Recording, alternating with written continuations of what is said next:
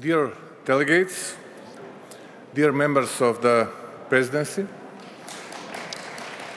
at the outset, let me first thank our gracious host, the CDA, as well as the entire organizing team at the APP for bringing together such a successful Congress.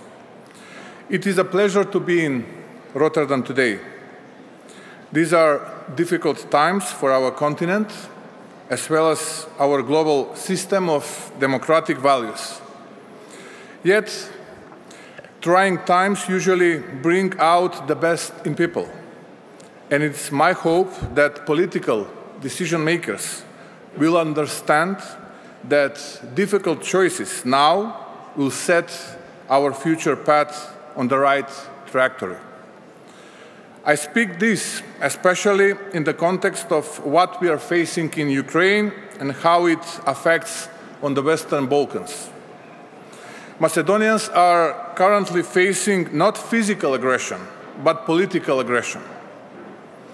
There are, at this moment, attempts by a member state of the European Union to deny the right of Macedonian language and to interfere in the Macedonian identity.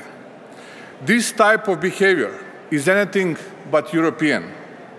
Sadly, the process of EU integration for us has become focused on the past rather than on the future.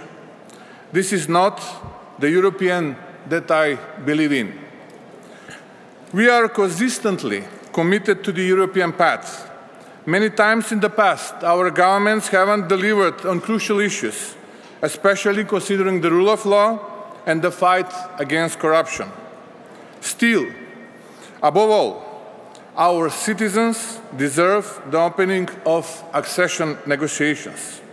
I personally give you my word that once they begin, a new VMRO-DPMNE-led government will put a special focus on the building of sustainable democratic institutions that comply with the highest European standards.